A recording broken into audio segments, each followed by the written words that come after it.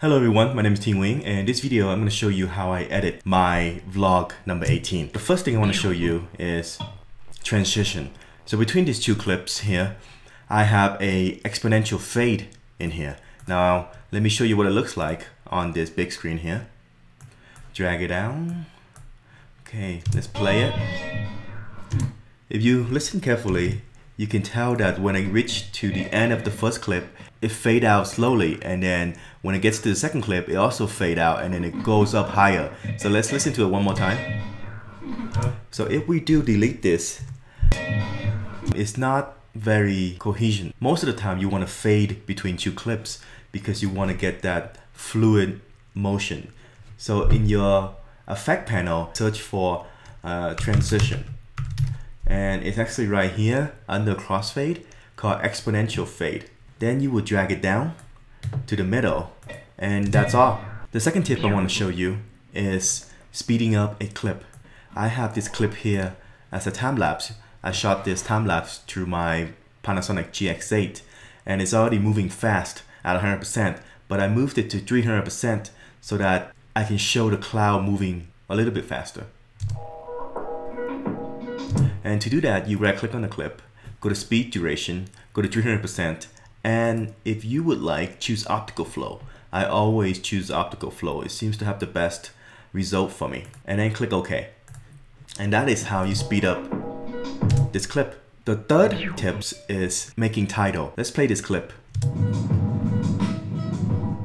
The clip is playing in the background, but I have a font in the front of it, and the font is transparent so you can see what's happening in the background. To do this, first you have to have a black video, and then you need a title. Alright, first we need to put a black video on here. And let me stretch this out.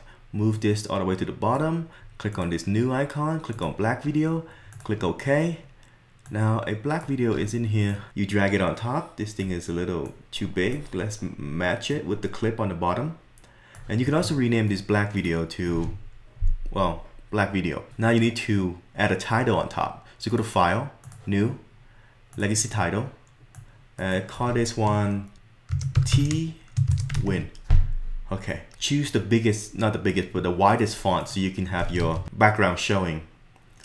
So let me try this. Let's be a little creative and make this 2 level. Now right align.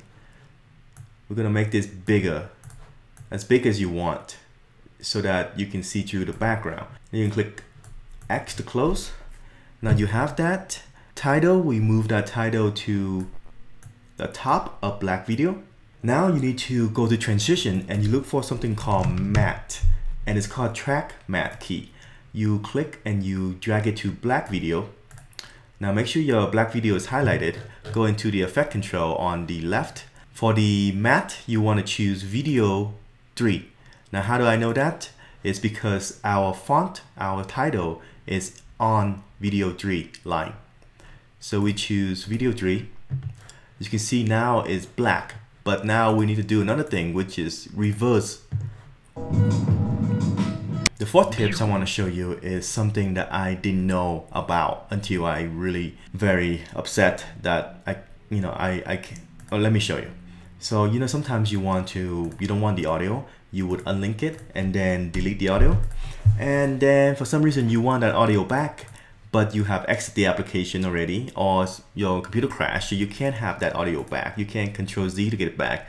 So how did you get it back? In the beginning, I would check out the file name. So this is 00101. I would choose that from here, and then I have this, and then I have to find the right in and out point so that I can find the audio clips. And it's really annoying to match those two together, the video and audio. But I found out there's a shortcut key, which is F. Highlight the clip you have lost the audio, click on F, and now you have that clip back with the in point and the out point correctly match the clip. Click on drag audio only and drag it to your clip on your timeline. Now you have a perfectly matched audio and video. You're welcome. For the fifth tips, I want to talk about sound. These are the sound that I've created. I didn't want to get into any copyright issue when using other people's sound. Even though it's free for now, it might not be free forever. So I created my own sound. So for this directional blur transition, I made a sound with my own voice. Basically it's like this. So So let me show you how to create sound and how to make it so it sounds better. Since we want to put our voice here, right click on this empty space, go to voice record setting.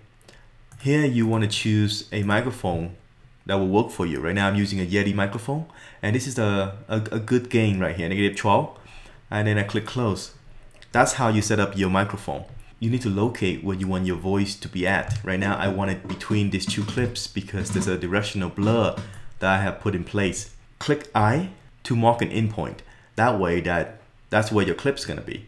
So let's start recording. Click on this voice over record. It's gonna count down 3, 2, 1. And then click space to pause, to stop. Let's hear through this again. Let's move it back a little bit to where the transition is happening. Now here's another step that most people don't do, is you need to put on another effect so that it sounds more of a sound effect rather than your own voice. Highlight that sound clip that you just made. Go into your effect panel, search for low pass. Here you have low pass, and you drag this on. Let's put this to 2500 and let's try to listen to it. It's very subtle and I don't like that, so I'm gonna move it up higher. Now let's listen to it again. As you can hear it, it sounds better. In the next video, I will show you how to do the directional blur like this one, and also the zoom in blur like this one. Thank you for watching. My name is TeeWin. Have a good day.